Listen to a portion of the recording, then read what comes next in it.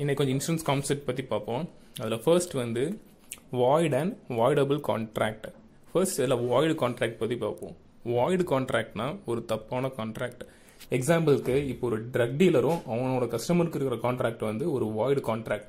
அந்த வாய்டு கான்ட்ராக்டை வந்து அதுவும் தப்பான கான்ட்ராக்ட். ஸோ வந்து சட்டப்படி அதில் ஏதாவது பிரச்சனை வந்து சட்டப்படி பார்க்க முடியாது. அதான் it is not enforced by law. So void கான்ட்ராக்ட்ங்கிறது ஒரு தப்பான கான்ட்ராக்ட். அடுத்து இப்போ வாய்டபுள் கான்ட்ராக்ட். வாய்டபுள் கான்ட்ராக்ட்னா இப்போ ரெண்டு பேருக்கும் ஒரு நல்ல ரீசன் கண்டி கான்ட்ராக்ட் போட்டிருக்காங்க. பட் அந்த ஒரு கான்ட்ராக்ட்ல சில கண்டிஷன்ஸ்லாம் இருக்கும்ல, அந்த கண்டிஷன்ல யாரோ ஒருத்தவங்க வந்து அந்த கண்டிஷன்ஸை மீறிட்டாங்கன்னா அந்த வாய்டபுள் கான்ட்ராக்டை வந்து வாய்டு கான்ட்ராக்டா மாற்றலாம். எப்படின்னா அவங்க போய் கேஸ் போடுறாங்க. கேஸ் போட்டதுனால அந்த கான்ட்ராக்ட்ல இருக்க கண்டிஷன்ஸ்லாம் கேன்சல் ஆகும். ஸோ ஒரு வாய்டபுள் கான்ட்ராக்ட் போட்டுட்டு அதில் ஏதாவது அந்த கண்டிஷன்ஸ்லாம் ஏதாவது ஃபாலோ பண்ணாமல் ப்ரீச் பண்ணிட்டாங்கன்னா அதில் யாரோ ஒருத்தவங்க ப்ரீச் பண்ணிட்டாங்கன்னா அதில் இன்னொருத்தவங்க இருப்பாங்களா அந்த கான்ட்ராக்டில், அவங்க போய் கேஸ் போடலாம். ஸோ வாய்டபுள் கான்ட்ராக்ட் வந்து வாய்டு கான்ட்ராக்டாக மாற்றிடும். இதான் வாய்டு கான்ட்ராக்ட்டுக்கும் வாய்டபுள் கான்ட்ராக்ட்டுக்கும் இருக்கிற டிஃபரன்ஸ். ஸோ என்னன்னா வாய்டு கான்ட்ராக்ட் வந்து ஸ்டார்டிங்லேயே அது தப்பாக இருக்கும். ஸோ வந்து அது வந்து சட்டப்படி பார்க்கவே முடியாது, சட்டப்படி சொல்லவே முடியாது, ஏன்னா ஸ்டார்டிங்லேயே தப்பான கான்ட்ராக்ட். ஆனால் வாய்டபுள் கான்ட்ராக்ட்னா கரெக்டான கான்ட்ராக்ட், ஆனால் ஃபாலோ பண்ணும்போது ஏதாவது தப்பு நடந்துடும். அதுக்கப்புறம் வாய்டு கான்ட்ராக்டாக மாறிடும். இதுதான் வாய்டபுள் கான்ட்ராக்ட். அடுத்து வந்து பெய்ட் அப் வேல்யூ. பெய்ட் அப் வேல்யூன்னு என்னன்னா, இப்போ நான் இன்சூரன்ஸ் ப்ரீமியம் ஆரம்பிச்சிருக்கேன். பட் வந்து அதில் இன்சூரன்ஸ் ப்ரீமியம் என்னால் கட்ட முடியல. அதாவது இன்சூரன்ஸ் பாலிசி வாங்கியிருக்கேன், ஆனால் ப்ரீமியம் என்னால் பே பண்ண முடியல. ஸோ என்ன பண்ணலாம்னா, நான் வந்து பாலிசியை கேன்சல் பண்ணலாம். அந்த பாலிசியை எப்போ கேன்சல் பண்ண முடியும்னா, நான் 3 வருஷம் ப்ரீமியம் பே பண்ணியிருக்கணும். 3 வருஷம் ப்ரீமியம் பே பண்ணதுக்கப்புறம் நான் பாலிசியை கேன்சல் பண்ணிக்கலாம்.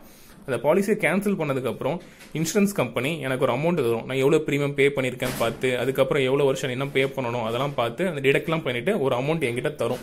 அந்த தர்ற அமௌண்ட் தான் பெய்ட் அப் வேல்யூ. அடுத்தது டெர்மினல் போனஸ். டெர்மினல் போனஸ்னா என்னன்னா, இப்போ நான் ஒரு இன்சூரன்ஸ் பாலிசி எடுத்து அதை நான் கடைசி வரைக்கும், அதாவது அதோட டேர்ம் முடிகிற வரைக்கும் நான் ஃபுல்லாக பே பண்ணிட்டேன், நான் ப்ரீமியம் பே பண்ணிட்டேன்னா அந்த இன்சூரன்ஸ் கம்பெனி எனக்கு ஒரு போனஸ் தரும். அதாவது நான் லாயலாக இருந்திருக்கேன் அந்த இன்சூரன்ஸ்காண்டி, அந்த கான்ட்ராக்ட் வாங்கி லாயலாக இருந்து அந்த டேர்ம் முடிகிற வரைக்கும் கரெக்டாக பே பண்ணிட்டேன். ஸோ அந்த இன்சூரன்ஸ் கம்பெனி எனக்கு ஒரு போனஸ் தரும். அந்த போனஸ் பேர் தான் டெர்மினல் போனஸ். அடுத்தது ஆக்சுவல் கேஷ் வேல்யூ.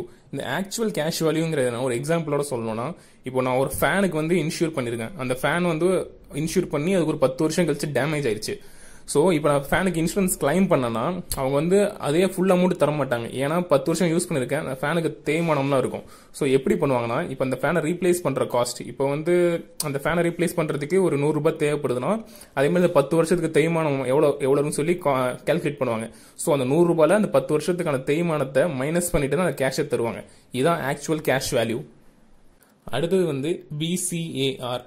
இந்த பிசிஏஆர்னா பெஸ்ட் கேபிட்டல் அடிக்குவசி ரிலேட்டிவிட்டின்னு சொல்லுவாங்க. இது எதுக்குன்னா, ஒரு இன்சூரன்ஸ் கம்பெனி எவ்வளோ ஸ்ட்ராங்காக இருக்குன்னு மெஷர் பண்ணுறதுக்காண்டி தான் இது எவ்வளோ ஸ்ட்ராங்காக இருக்குன்னு மெஷர் பண்ணணும்னா அதோட பேலன்ஸ் ஷீட் வந்து எவ்வளோ ஸ்ட்ராங்காக இருக்குன்னு பார்ப்பாங்க. இது பேலன்ஸ் ஷீட்னு என்னன்னா, வெறும் நம்ம வரவு செலவு எல்லாம் எவ்வளோ ஒரு கம்பெனிக்கு இருக்குங்கிறது அதுதான் வந்து பேலன்ஸ் ஷீட்டில் இருக்கும். ஸோ இந்த ரிலேட்டிவிட்டி வச்சு எதை கெஸ் பண்ணுவாங்கன்னா, எதை ப்ரெடிக்ட் பண்ணுவாங்கன்னா, ஒரு கம்பெனி எவ்வளோ ஸ்ட்ராங்காக இருக்கு, அதோட இப்போ எவ்வளோ ரிஸ்க்லாம் எவ்வளோ எடுத்து வச்சிருக்காங்க, பெரிய பெரிய ரிஸ்க்லாம் எடுத்து வச்சிருக்காங்களா, ஸோ அந்த கம்பெனி வந்து ஏதாவது லாஸ் வந்துச்சுனால எப்படி மெயின்டைன் பண்ணுவாங்க, இதெல்லாம் டிட்டர்மைன் பண்ணுறது தான் இந்த பி கார். இது எதுக்கு இந்த பெஸ்ட்னு வச்சிருக்காங்களா, இந்த பெஸ்ட்டுங்கிறது ஒரு American US rating company. So இதை வச்சு தான் இன்சூரன்ஸ் கம்பெனிலாம் ரேட் பண்ணுவாங்க. அந்த இன்சூரன்ஸ் கம்பெனி எவ்வளோ நல்லா இருக்குன்னு ரேட் பண்ணுறது, அந்த ரேட் பண்ணுறதுக்கு யூஸ் பண்ணுற ஒரு டூல் தான் இந்த பெஸ்ட் கேபிட்டல் அடிக்குவசி ரிலேட்டிவிட்டி. அடுத்தது என்கம்பரன்ஸ். என்கம்பரன்ஸுங்கிறது என்னன்னா, தமிழில் சொன்னால் தடைன்னு சொல்லுவாங்க. இப்போ ஒரு எக்ஸாம்பிளுக்குன்னா, ஒரு ஆட்டோ வந்து லோன் போட்டு வாங்கியிருக்காங்கன்னா அந்த ஆட்டோட ஓனர் அவங்களா தான் இருப்பாங்க. பட் அந்த ஆட்டோ அவங்க விற்க முடியாது, அந்த லோனை கட்டுற வரைக்கும் அந்த ஆட்டோ அவங்க விற்க முடியாது. இதுதான் என்கம்பரன்ஸ் ப்ராப்பர்ட்டின்னு சொல்லுவாங்க. இதேமாரி இப்போ ஒரு ஃபேக்ட்ரி இருக்கு, அந்த ஃபேக்ட்ரியில் லோன் வாங்கி கட்டியிருக்காங்க. ஆனால் அந்த ஃபேக்ட்ரியை வந்து அவங்களால இன்னொருத்தவங்ககிட்ட விற்க முடியாது, ஏன்னா அவங்க லோன் வாங்கியிருக்காங்க. அதனால என்கம்பரன்ஸ் ப்ராப்பர்ட்டி. அதே மாதிரி இப்போ ஏதாவது நம்ம ஜென்ரலாக ஒரு ப்ராப்பர்ட்டியோ லேண்டோ வாங்குறாங்கன்னா அதுக்கு தான் என்கம்பரன்ஸ் சர்டிஃபிகேட்னு ஒன்று இருக்கும். அந்த என்கம்பரன்ஸ் சர்டிஃபிகேட் என்ன இருக்கும்னா, இந்த ப்ராப்பர்ட்டி மேலேயோ ஒரு இந்த பில்டிங் மேலேயோ எந்த தடையும் கிடையாது, லோன்லாம் எதுவும் இல்லை, எந்த கேஸ் எதுவும் இல்லை, ஸோ இந்த ப்ராடக்ட் நீங்கள் வாங்கலாம் அப்படின்னு சொல்லி என்கம்பரன்ஸ் சர்டிஃபிகேட் இருக்கும். அதான் எந்த ப்ராப்பர்ட்டியோ லேண்ட் வாங்கும்போது அந்த என்கம்பரன்ஸ் சர்டிஃபிகேட் கேட்பாங்க. அடுத்தது லிக்விடிட்டி. லிக்விடிட்டினா பணப்புழக்கம். பணப்புழக்கம் இருக்குன்னா, இப்போ கம்பெனிக்கு அந்த ஒரு இன்சூரன்ஸ் கம்பெனிக்கு இமீடியட்டா பணம் தேவைப்படுதுன்னா உடனே அந்த இன்சூரன்ஸ் கம்பெனி எவ்வளவு பணம் இருக்குன்னு பாக்குறது தான். அதான் பணப்புழக்கம், அதான் லிக்விடிட்டி. லிக்விடிட்டியில் 2 இருக்கு, குவிக் லிக்விடிட்டி ஒன்று, இன்னொன்று கரண்ட் லிக்விடிட்டி.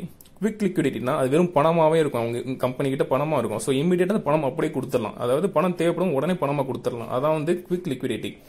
கரண்ட் லிக்விடிட்டி என்னன்னா அது வந்து பொருளா வச்சிருப்பாங்க. சப்போஸ் ஏதாவது பில்டிங்கா இருக்கும், ஒரு எஸ்டேட்டா வச்சிருப்பாங்க, ஏதாவது வச்சிருப்பாங்க. ஸோ அது உடனே பணமா மாற்ற முடியும், ஏன்னா அதை வித்து அதனால வர பணத்தை தான் கொடுக்க முடியும். இதுதான் கரண்ட் லிக்விடிட்டி. ஸோ லிக்விடிட்டினா ஒரு பணப்புழக்கம். அந்த ஒரு பணப்புழக்கம் நல்லா இருந்தாதான் அந்த கம்பெனி வந்து நல்லா ரன் ஆக முடியும்.